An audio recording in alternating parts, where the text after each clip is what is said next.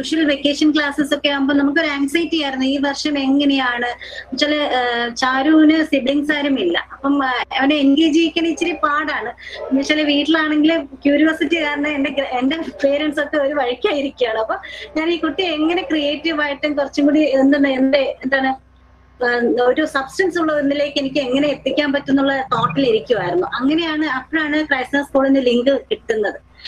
Actually ഇതിനകത്ത് വിട്ടതിന് ശേഷം എന്റെ കുട്ടിയിൽ ഞാൻ കാണുന്ന ഏറ്റവും വലിയൊരു കാര്യം, അവന്റെ ഉള്ളിൽ എന്തൊക്കെയോ കാര്യങ്ങൾ ഉണ്ടെന്ന് എനിക്കറിയാമായിരുന്നു. പക്ഷെ ഒരിക്കലും അവനൊരു ഇനിഷ്യേറ്റീവ് എടുക്കില്ലായിരുന്നു. എവിടെ എന്തോ ഒന്ന് അവനെ പുറകിലേക്ക് കളിക്കുന്നുണ്ടായിരുന്നു. പക്ഷെ ഇപ്പം ഞാൻ കാണുന്ന ഒരു കുക്കൂൺ പൊട്ടിച്ചിട്ടുള്ള ഒരു ബ്യൂട്ടിഫുൾ ബട്ടർഫ്ലൈ ആയിട്ടാണ് എനിക്ക് എന്റെ മകനെ കിട്ടിയിരിക്കുന്നത്. അത് എനിക്ക് ഇൻസ്റ്റിറ്റ്യൂട്ടിനോട് എന്താ പറയേണ്ടതെന്ന് എനിക്കറിയില്ല. എന്റെ മകനെ എന്തൊക്കെ എന്ന് വെച്ചാൽ ഇത്രയും വിവിഡായിട്ടുള്ള ഒരു കഴിവും അല്ലെങ്കിൽ വിവിഡായിട്ടുള്ള കാര്യങ്ങൾ ചെയ്യാൻ കഴിയുന്നുള്ള ഒരു കോൺഫിഡൻസ് അവന് കൊടുത്തു. എനിക്ക് തോന്നുന്നു ഒരുമാതിരിപ്പെട്ട എല്ലാ പേരൻസിനും ഇത് തന്നെയായിരിക്കും പറയാനുണ്ടാവുക. കാരണം വെച്ചാല് പല കുട്ടികളിലെ ഹിഡൻ ആയിട്ടുള്ള ഒരുപാട് ടാലൻസിനെ അവര് പുറമേ കൊണ്ടുവന്നു. പുറകിലിരുന്ന കുട്ടികളെ ഭയങ്കര ഉൾവലിഞ്ഞിരുന്ന ഇൻട്രോവേർട്ട് ആയിട്ടുള്ള കുട്ടികളെ പുറത്തേക്ക് കൊണ്ടുവന്നു. ശരിക്കും പറഞ്ഞാല് എനിക്ക് തോന്നുന്നു ഒരു ക്ലാസ് റൂമിലൊന്നും കിട്ടില്ല ഇത്രയും ഒരു ഓപ്പർച്യൂണിറ്റി. ചിലപ്പം എന്ന് വെച്ചാൽ വളരെ ആക്റ്റീവ് ആയിട്ടുള്ള കുട്ടികളെ മാത്രമേ ശ്രദ്ധിക്കപ്പെടുള്ളൂ. പക്ഷെ ഇവിടെ അങ്ങനെയല്ല. ബാക്ക് ബെഞ്ചേഴ്സിനെ കൂടെ പുള്ളി ഇത് മുന്നിലേക്ക് കൊണ്ടുവന്ന് അവരെ അങ്ങ് ഷൈൻ ചെയ്യിച്ച് ഭയങ്കര ബ്രൈറ്റ് ആയിട്ടുള്ള ഒരു ഡയമണ്ട് ആക്കി വിടുകയാണ് ചെയ്യുന്നത്. എനിക്ക് എന്താ ഭയങ്കര താങ്ക്ഫുൾ ആണ്. സ്പാർക്കിന്റെ ഒരു വലിയ വേറൊരു അഡ്വാൻറ്റേജ് കുട്ടികളെ വെറുതെ somebody coming and talking and just exposing them to different areas അല്ല. It is about how to enable them with life skills. അപ്പോൾ അതൊരു ഭയങ്കര അഡ്വാൻറ്റേജാണ് ഇപ്പോഴത്തെ കാലത്ത്. How to live in this world, what are the key capabilities required, അതെല്ലാം മനസ്സിലാക്കിയുള്ള ഒരു curriculum ആണ് സ്പാർക്കിൽ നമ്മൾ കണ്ടിട്ടുള്ളത്.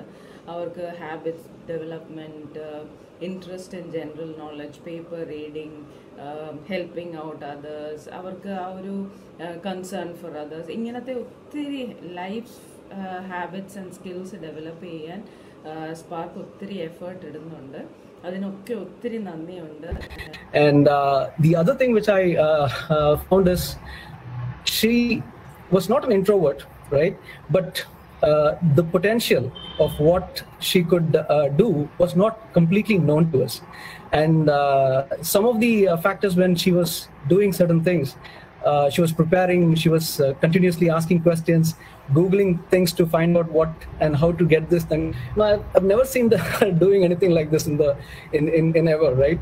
And so I was quite thrilled, and I learned a lot from her back on some of the topics as to how interesting it can be. And the great deal of follow-ups the mentors did was amazing follow-up. I could only congratulate here, and nothing more. If we were in person, we could make it a big event, but it is just that we could only say words.